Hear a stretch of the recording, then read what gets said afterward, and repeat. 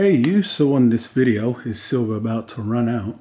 I'm going to be going over just that, some information I've been hearing as I've been doing the rounds and share it with you guys, and hopefully you can tell me what you've heard relating to that there. So hope everybody's doing well and fine and safe, and you know, keeping COVID clean and clear.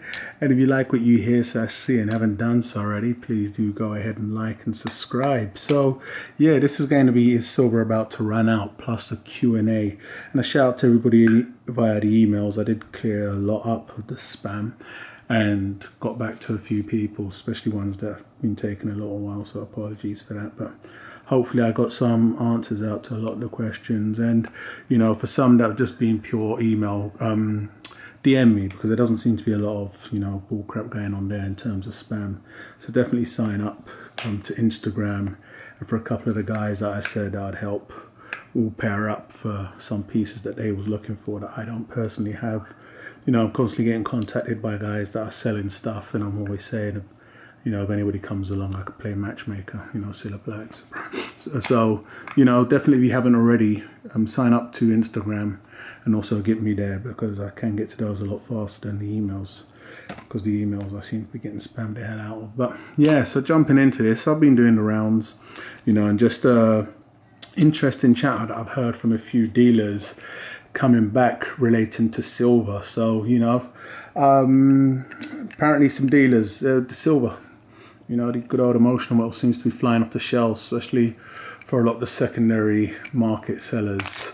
And I wouldn't say all the dealers in the UK, but I'm sure if some of these dealers are struggling, then it's going to be the same case for a lot of them. But talk of the town is they're finding it very hard to get stock of silver, you know, so they're really lapping up a lot of the silver coins that they're getting in when we're seeing certain highs. It's a fantastic time to liquidate, and you know, Shadow's always up for helping dealers restock their shelves. But more than one dealer and a few dealers told me that they was really struggling just acquiring the metals. And you know, I believe it was, they got a quote from one of the largest stockists in Europe, and basically stated that, I believe it was mid-September, or come to the end of September, there would be one shipment if they was able to get their allocation, and that was practically it. You know, it was going to be very hard getting stock. So a lot of the dealers that I've been in conversation with, UK dealer wise, I'm not sure what's going on in Europe, are a little concerned. And so what does that actually mean? So please let me know if it's the same situation for wherever you are in the world, whether dealers are having problems getting a hold of the metal here that I'm showing here. It's because, you know, when conversating, it was a case of, well, if you can't get it, what happens from there? Well, we all know what happens from there, depending on who you ask. I think more should come along, will come along. I can't tell you what's creating the backlog, but I do know that they're concerned. It can be a play for them to just sell more, but you know, strangely enough, some dealers that were a little tight-fisted at one point are being very, you know, relaxed with the purse, and you're getting close to what you're asking for, where you're not taking big losses on silver depending on when you pick the pieces up. And so I found it very interesting that, you know, say coming into October, mid-September, it's going to be very interesting to see what's going on with the price of silver. You know, where do I stand on that? Once again, and I've been speaking with a lot of people regarding silver. I'm not a silver hater, but I just don't think it's that time. You know, that time where it goes parabolic. I think it's very cute what's happening now with the prices. I think it's nice to see. It can be frustrating because we stayed, you can call it not low, well, of course lower than what it is now. I would have loved a lot lower, because if this is the highs, it's higher than what it was for the previous 3 years, but I would have loved a lot lower. But I wouldn't say it was bad. Do I believe we're going to see low again? I may be the minority, but I do believe that's going to be the case. When? Who knows? You know, it can be a long time. If what's said to be is going to play out in the coming months, who knows where silver may go. We may see new highs, and especially if dealers can't get the batch or the stock in, we may see it touch those highs and hold those highs, especially when dealers are paying handsome premiums for coins. And I mean any silver coins right now, especially if you've got governmented ones. So I just found it very interesting, you know. So, you know, as I've mentioned, I found out these stories, so I've been liquidating. So it's not held me back or stopped me from achieving certain goals in different arenas and areas. But you know, it's interesting to hear, especially the panic, I would say, and the uncertainty in voices, or not knowing what's going to happen, whether it goes parabolic from here because they can't get it, or whether it's just a case of throttling and then surprise, a whole big batch comes out of nowhere. What would be more interesting to find out, especially anybody down below in the comments, if you're obviously outside of Europe, if that's the case globally, you know, because if that's not the case globally, then I doubt we're going to be in too much of a pandemic panic. It's just going to be one of those situations where dealers in one certain part of one region are struggling. It'll be interesting to find out whether it's going to be the whole of the UK / the whole of Europe, because there was a large allotment they had. I can't remember the numbers, and this dealer was adamant they secured a large amount of that, but didn't think they was going to get that. So once again, it's going to be very interesting to see what happens. But you know, that is silver about to run out. So you know, let me know if you've heard anything, or you believe, or what you think it's going to do for the prices. Time frame I heard is middle of September. So anywhere from, you know, September to October is going to be very interesting. These are normally times where prices take a bit of a tanking. So we'll have to see what happens from there. But we'll get onto the Q&A now, because I got to the bulk of the questions and answers. And the same questions again I'll tweak that I've been getting, but along the lines of, you know, Brexit, I would say, was one of the first ones. What am I doing for Brexit and regarding Brexit? And I ain't gonna lie, Brexit from a standpoint of somebody that's going to be affecting, I know it doesn't affect a lot of people outside of the UK, they couldn't really care less, but it's been something that hasn't been playing on my mind, because we've got so much on our plates at the moment. I barely think of it. It's only when I get a question regarding Brexit that it pops up into my mind. I've still been buying, believe it or not, funnily enough, and I've still been selling. What I've purchased within these high highs is some fractional gold, so a few fractional gold pieces, so when they eventually land I can get them off my pal. I will show them. I've sold. Why I've sold? Because I've involved in other ventures once again, and I'm seeing fantastic gains and fantastic opportunities. It's just the name of the game for me, having enough physical and seeing the potential, the current potential now, and maybe what it could be for the end of the year. So, you know, if I was holding the same metals here, where do I think the physical is going to end up, and where do I think where I'm putting my money is going to end up? I'm just playing that game there. So that's the reasons why I've purchased and I've sold. I've purchased because there was good price pieces, more collectible, as is the case, high premium technically, but for very reasonable prices. And I sold because I had excess, I had more than enough, and I saw a fantastic opportunity. Regarding Brexit and what I've been doing prepping stack wise, Brexit we never saw coming 5 years ago, or there's been a lot of talk. So in terms of stack, I would say I'm more than good.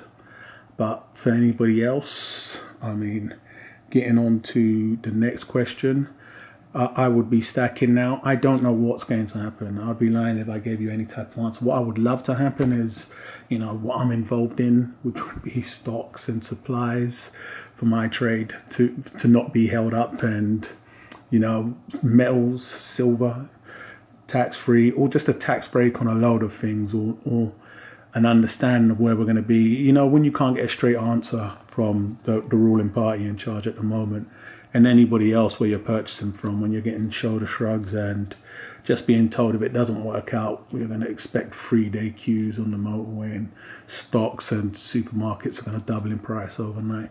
I can't tell you what's going to happen. I do know I've prepared for everything, and my stack wise, I have all the silver I want and need, and I have all the gold I want and need. I'm focusing more on gold now.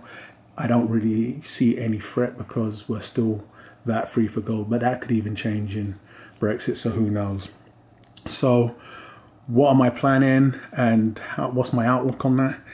I've planned everything I've been planning. It's been business as usual. And what do I think is going to happen? I couldn't tell you that. I have no clue what's going to happen.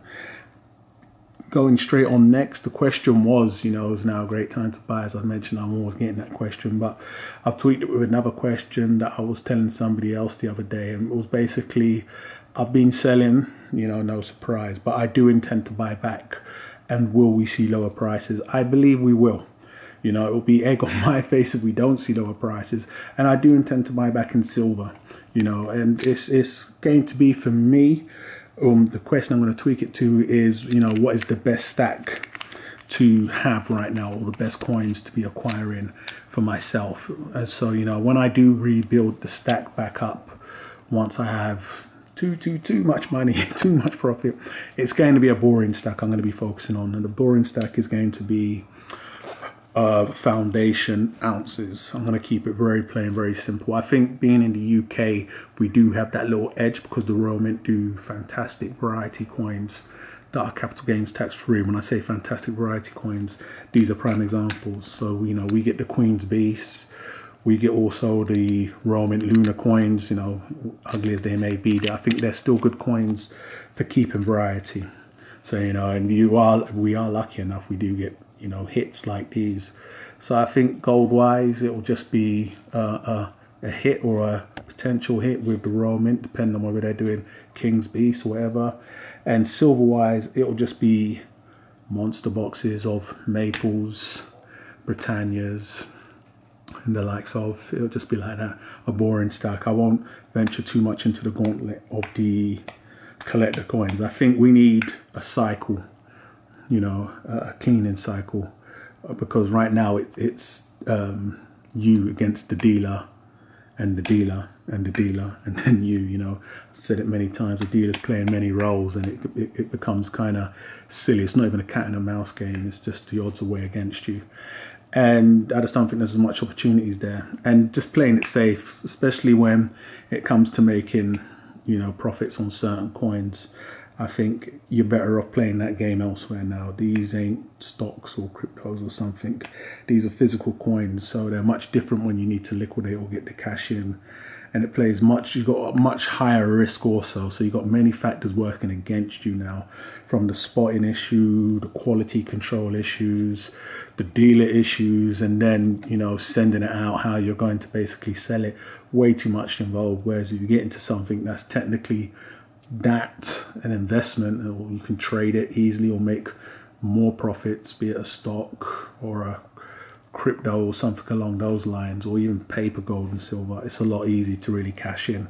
So I'm going to really separate the two, whereas once upon a time it was easy to play all of that game within this realm here, but you know, some of the big boys wanted to also play and take a lot of the fun away. So my stack will be boring when I come back and repack up, if we do see lower lows coming back in.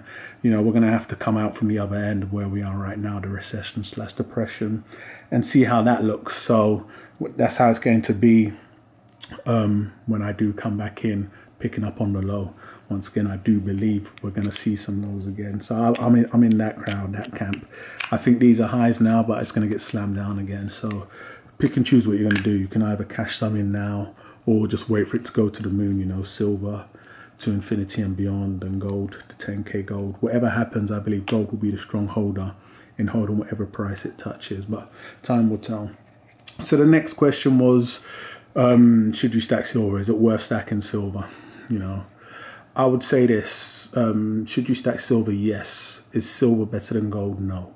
That's where I stand on that. Why should somebody stack silver? Because there's definitely potential there. You know, it is a hedge against inflation to a degree. You could even say the same about gold. It's a hedge against inflation to a degree. It's for some people, whether you like it or not, they're not into picking up grams or half-gram gold. They want fuller, larger amounts, and they like the love story that goes along with it. You know, any time now, or the happy ending that goes along with silver, that it's going to be a big explosive ending at the end, and you know, the stat pot of gold or silver at the end of the rainbow. So you should definitely stack it, but for me, I understand that it's not better than gold. I don't believe it's ever going to be better than gold, but I definitely think it's worth stacking. You should stack the both of them, whatever your budget allows you to, whatever you want to do, whatever you split it however way you want to split it. I wouldn't absolutely write it off, because hey, but you know, I'd say understand it more, and don't take all your advice from guys like myself on YouTube saying it's going to be 100 plus, because I'm extremely passionate about it. Try to look at it from more of a neutral standpoint. You know, it's doing fantastic for dealers. you know, even as I've been liquidating some pieces, and I was getting way above what the average person may get when they're going to liquidate some pieces. It was break even at best and a small loss at best. So take that into account. So you got to be extremely long and with that mindset. Whereas with gold, you can change your mind and or have a change of heart. And should you want to liquidate that, the spreads are tiny coming in. So you'll have either a small loss or no loss, because depending on the premiums and where you purchase it from, it's always going to be the best. So I'd say easily for a beginner, somebody getting in, run into gold, no worries, but do a lot more research before you go into silver, because you're going to find the gurus and the pumpers really focus on this metal more than this one here. But should you purchase it? Yes. Is it bad? No. You know, is it better than gold? My personal opinion, no. Let me know your opinion down below in the comments, guys. So I'm going to wrap this one up. So if you like what you see / heard and haven't done so, please do go ahead and like and subscribe. And I'll catch you guys on the rebound.